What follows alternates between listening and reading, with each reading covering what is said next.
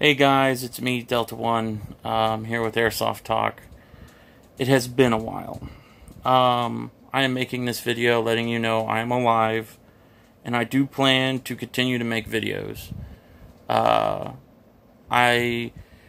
have been notified by the people of this wonderful platform that I need to make videos, and I am. I do need time. There's a lot of stuff going on. Obviously, everyone in the world who watches me, I hope y'all are all safe. And I hate sounding like one of those YouTubers. It's like, oh guys, hey, I hope you're all safe. COVID demonetized. What a crazy time. Absolute crazy time. People are dying. Cops are... I'm not even going to touch on that subject. Terrible things. One of the things I do want to let y'all know is that I have heavily gotten into some cool builds. I have a tech that builds stuff for me at the moment. We've been working on a lot of binary setups. Being when you pull the trigger, it fires, and then upon release of the trigger, it fires. So that is to get around the semi-auto rule. We allow that at the field that I currently support, which is Techstar Airsoft. You should go check them out if you live in Texas. It's a great place. I go there. I'm there. I support them, and they're a good field. I say that because, I kind of work there. Hold on. Currently, I'm in my room. There's been some adjustments.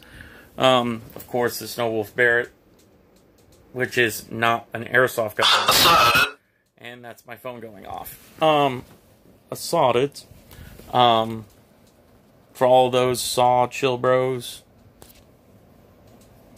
I'm currently on my work phone. But no, I want y'all to know I'm still alive. I do plan on making videos. Life is crazy right now. I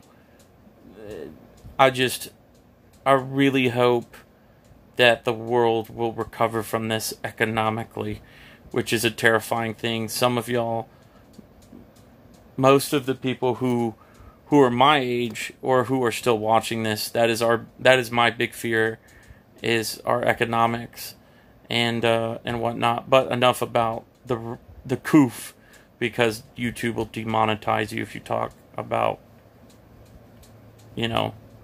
VidCo. Let's just call it that.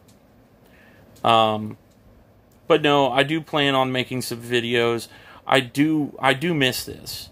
I do miss doing stupid stuff, and that's kind of where I'm at. I talked to my a good buddy now, US Airsoft.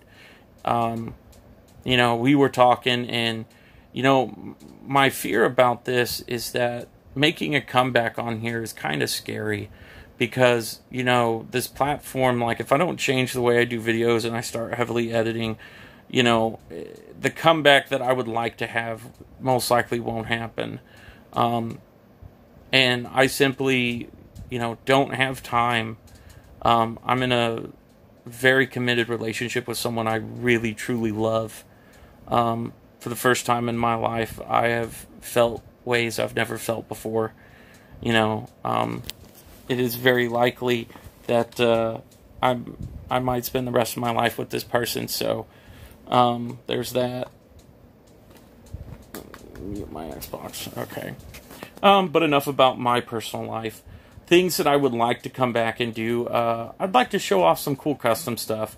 I'm kind of tired of the way Airsoft has gone. And it's like, there's some cool technological advancements, like guns come with actual MOSFETs now. SEMA is amazing. Lancer Tactical is awesome. Lancer Tactical used to be not that great. Now they're just... So I would like to come back into that. And if you guys have ideas for me to come back that would, benefit Airsoft Talk, because I don't want to censor myself, and right now I am, because I can't curse.